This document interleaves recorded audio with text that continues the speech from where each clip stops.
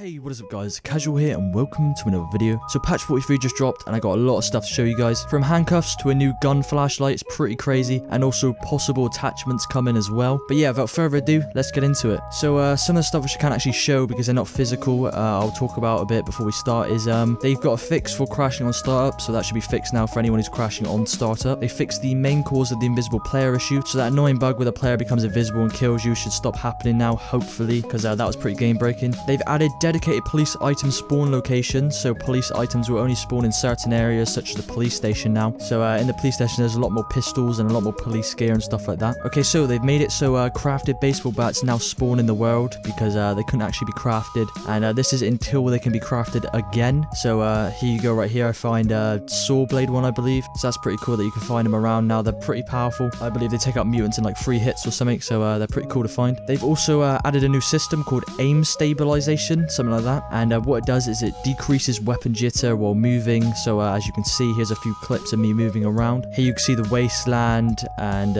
as you can see, it's a lot more cleaner now. It doesn't jitter around so much. It's a lot more fixed on the screen. I actually like it a lot more. It's easier to aim. It just looks a whole lot better. But if you want to check out a comparison video of before and after, there will be a link in the description down below. It's made by the official Miscreated team, so check that out. But I just want to talk about something which Terry, the lead developer, posted on Reddit. He actually confirmed that prone will be coming. It's not in this patch, unfortunately, but it will be coming in one of the later patches, as you can see. He also talks about he wants to add a new system for it to allow players to be able to board up windows and put doors on houses and stuff like that. And they also want to add vehicle attachments, which will obviously be like vehicle customization, like adding a snowplow on the front or putting, you know, boarded up windows and stuff like that. So that'll be pretty cool. Okay, so now we talked about all the basic stuff. We're going to get into most of the cool stuff which just came in the update. So the first thing we got is the craftable flashlight attachment that will fit on some rifles, such as the M16, also the shotgun. They don't mention that, but it does fit on the shotgun. I believe it fits on the Stanag rifle as well, and possibly the MK18, I'm not too sure. But all you have to do to craft it is you need duct tape and a mega light, and then you just go and craft in. You go to weapons and attachments and you can craft it from in there, and then from then on all you have to do is drag it onto your gun and right click on it and click turn on, and that should toggle the flashlight. So that's pretty cool. It's pretty cool for going through dark buildings, and especially on nighttime server it's going to be a lot more useful as well, especially with PvP. But yeah, it's definitely a crazy implementation to the game. So next we got the ability for rope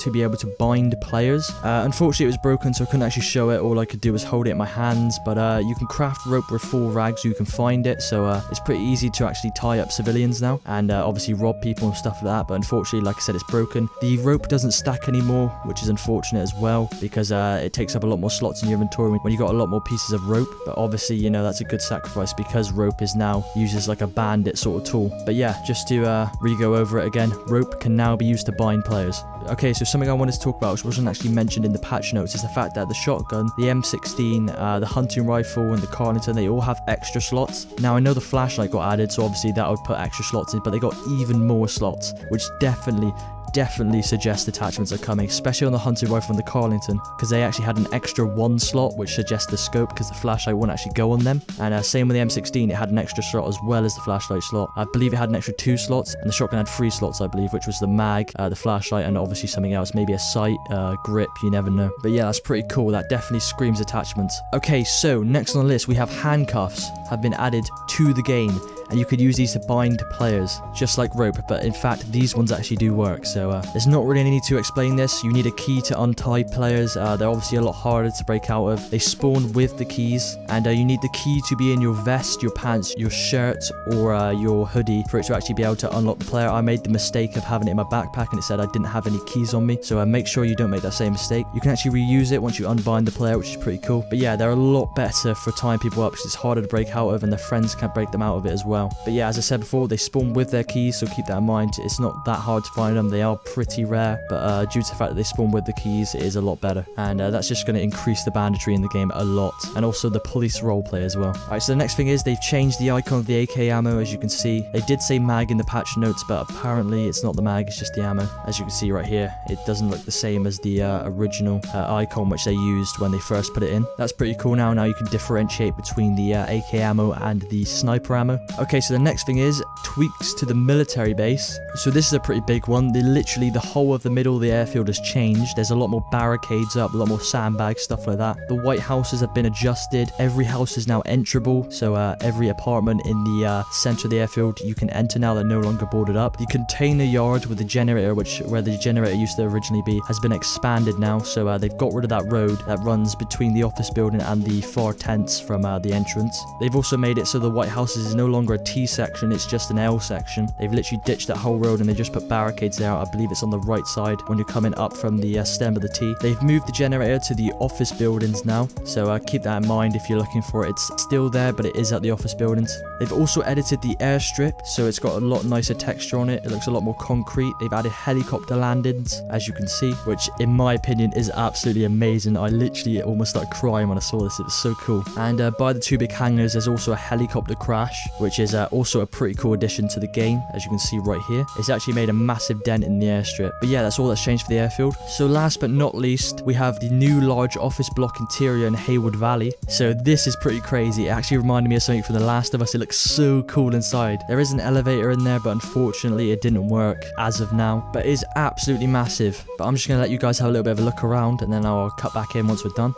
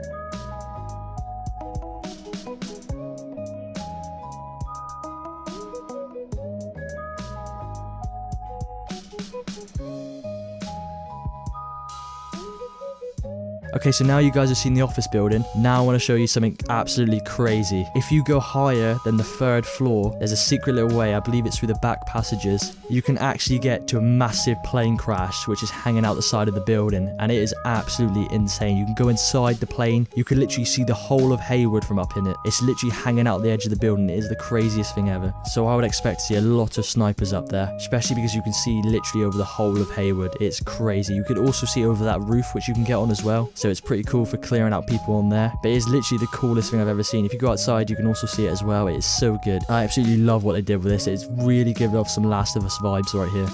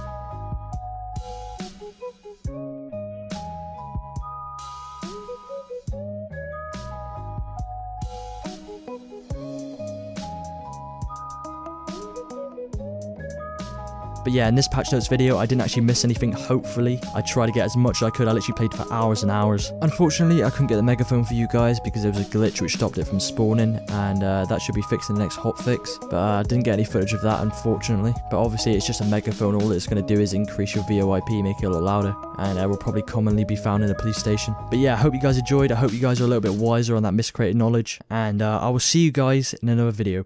Peace.